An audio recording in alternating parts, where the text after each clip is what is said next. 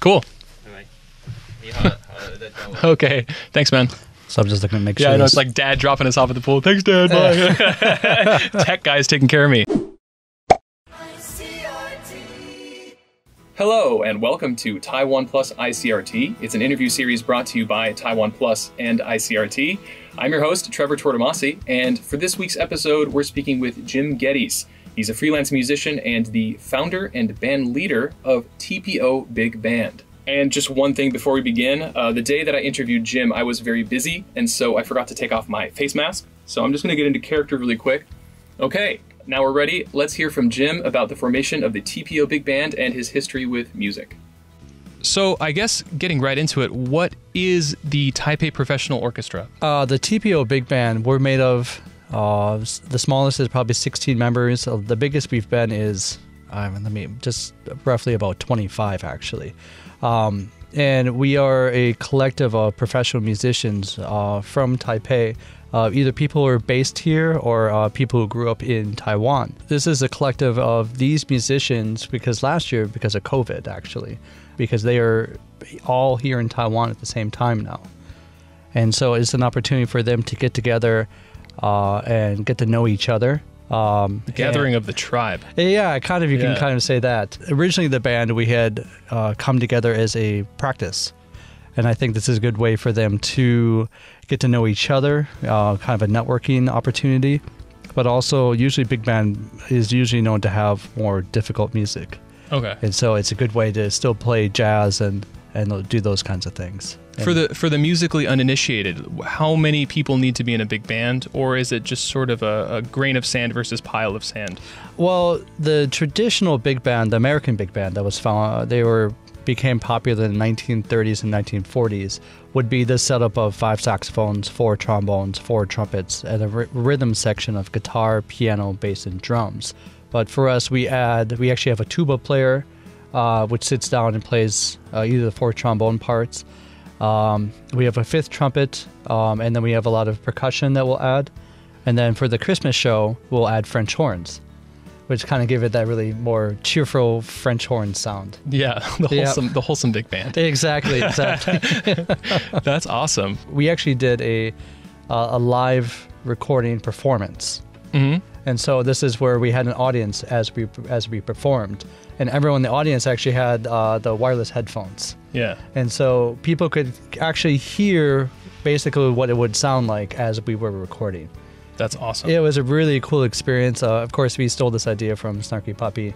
Oh. Yeah, because there's so many. Close to my heart, yes. Yeah, because there's so many video concerts of them. And what they did is they felt like, okay, how can we have an album and still give it that live feel, but still have it to be the highest quality? But just to see that, okay, we could feel this interaction with the audience and they could feel it and it kind of brings that higher level of doing things live versus doing a studio recording and kind of melding them together. And you'll be releasing this album soon? Yes, end of December. Tentative date will be 12/21. Okay, awesome. Keep on the lookout for that. What has been the hardest part of making an album during the pandemic? Actually, why I even have the big band is because of the pandemic, which is kind of opposite of where we've been the rest of the world. Yeah. Most of the world, especially in the US, they end up doing albums where everyone is separated. And so everyone recorded their parts at home. And so we were actually able to record together. So we record this at Yucheng Cinema Studios. And where everyone's wearing face masks, we're doing health checks and everything. Little hole for the trombone. Yeah. Okay. Well, actually, us recording we didn't, but we were as socially distanced as possible. Okay, that makes sense. But everyone in the audience, we wanted to make sure, because the audience, they're usually sitting together, and this is before we went into lockdown here in Taiwan. I joke, but safety first, guys. Yeah, actually, yes, very, very true. Yeah. So in an older interview, you did say something, I'm paraphrasing here, but basically the bigger the scene, the more things there are for people to be interested in, and the more it grows as a result. I mean, that makes sense, and you've just described that sort of happening with TPO. My question is, what changes have you seen across Taiwan's music scene since TPO started to grow over the past year? Well, I've seen people who met each other because of the big band, and now they're starting to do their own groups. And they're starting to be like, oh, hey, I know this guy from the big band. I know that he can read really well. okay, let's use him. It's okay, let's do this kind of jazz. Let's do this kind of rock. Let's do this kind of other thing. And these little bands have started to sprawl up, and now they're starting to go to different places and have shows. A lot of people are starting to see that the idea of higher level music is definitely capable here in Taiwan, in the pop scene, but also like just in general. And there's a lot of potential here that is being realized. Yeah, they just opened a music center in Kaohsiung. Yeah, Kaohsiung, yes. I know plans for that? Not yet. Or you're not allowed to say, maybe. Yeah. I wouldn't tell you if I did. So I guess moving on to talking more about you and your background, where are you originally from? I'm originally from Wisconsin in the USA. And I basically, my roots are in Wisconsin, Minnesota. I actually went into my Minnesota accent real quick. Minnesota. And in the Midwest, if you're from the USA, you can almost identify a Midwesterner almost immediately, not by the crazy accent, but basically because of the work ethic. Because we say in the Midwest, there's nothing to do but practice. So, and then what else did you do? I heard that you had played on Broadway before. When did you make the move to? Yeah, so actually I never lived in New York. Actually, I had a permanent couch in New York. Okay. And so my affiliation with Broadway is I was doing tours. And so basically whenever a show, they were on Broadway, they, of course, what they did is they toured. And so we would rehearse the show for 2 weeks, and then the tour would go out for about a year long. And so everything would be based out in New York.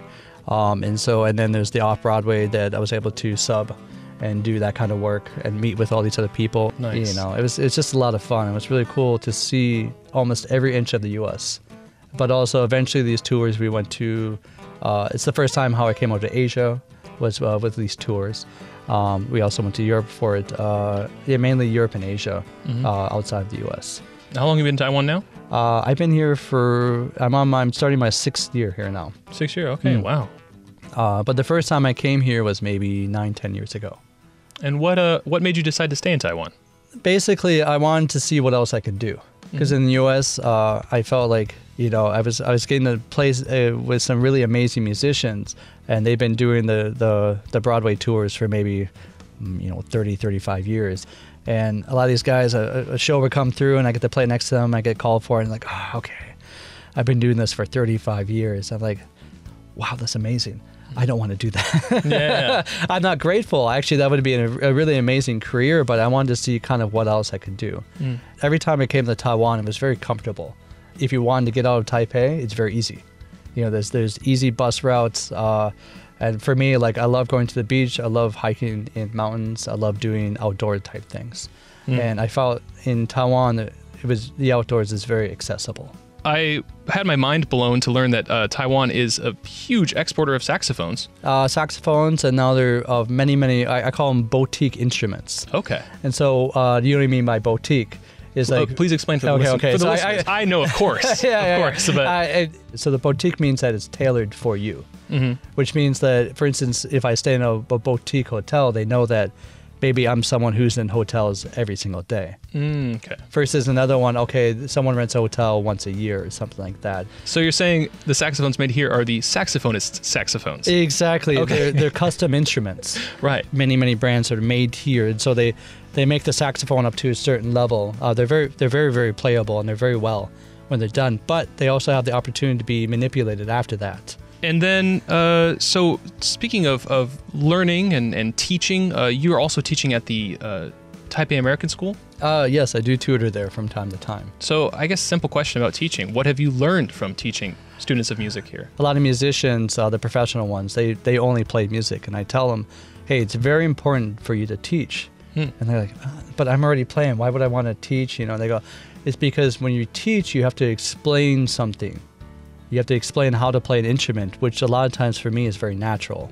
I don't think about, okay, I have to do this with my mouth. I have to put my hands here. But when you're learning the saxophone, you have to. And if you're teaching someone how to do that, that also makes you have to realize what you're actually doing. And maybe you can find a better way to do it. And so that's the reason why I think that there are a lot of great teachers out there, but the really, really great teachers are also some of the best performers out there too. And so for me to start working with younger students, which I had never done before Taipei American School, it's really taught me, okay, so there's many ways to play one thing.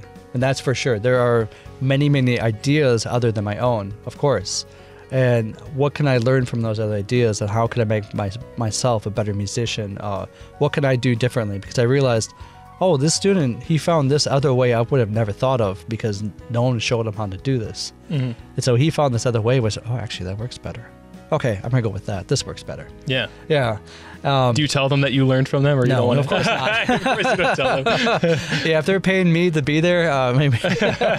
Well, we have things that we need to see more of in Taiwan, that I would like to see more of in Taiwan, and that's a good example of something. Okay. What do you think the world needs to see more of from Taiwan? I feel like Taiwan is this bed of potential, and I think that a lot of times a lot of people here don't see it because they see in movies that America is the place to be. They see that Europe is the place to be. It's because America makes all the movies. Yeah, well, exactly. That's correct. Yeah. You know, if anything this pandemic does is it's forced the Taiwanese and people here who are basically, they're expats, to look at Taiwan and go, actually, it's been here the whole time.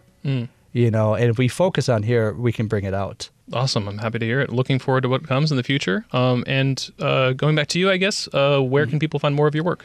Well, for me, I'm basically, because I've done this TPO big band, it's become my life. Right. You know, so we're on Facebook, we're on Instagram, and it's very easy. It's TPO Taipei. Okay. And you can find exactly what we're doing, who's played in the band. But we rehearse at a restaurant called Smexy. And I think it's one of the few places in Taipei that can have a big band. We play there once a month right now. And I started a new band called the TPO Mini, which has 10 people, but it's still mini compared to a 20-person big band, right? Yeah.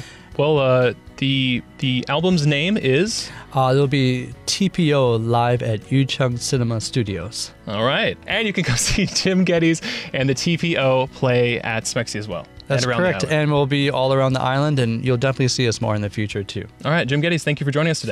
Thank you for having me. You're welcome. Okay, good. We can end on a laugh. I feel good about that. Okay.